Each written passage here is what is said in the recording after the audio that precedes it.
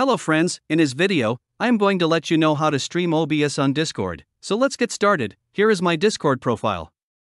To stream OBS on Discord, first of all go to User Settings, scroll down, and then go to Advanced.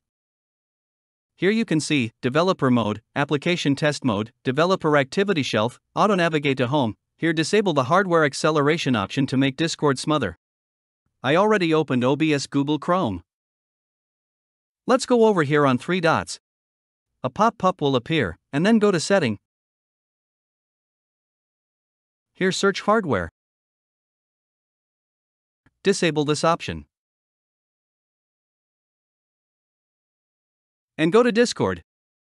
Let's open the server. Here I will go to the Voice Channels Lounge. Down there choose to share your screen. Here select OBS. And click on Share button. Go back to Discord. You can see a screen is open here. So, in this way, how to stream OBS on Discord. I hope you learned something from this video. If you have any question, don't hesitate to comment down below. And thank you for watching.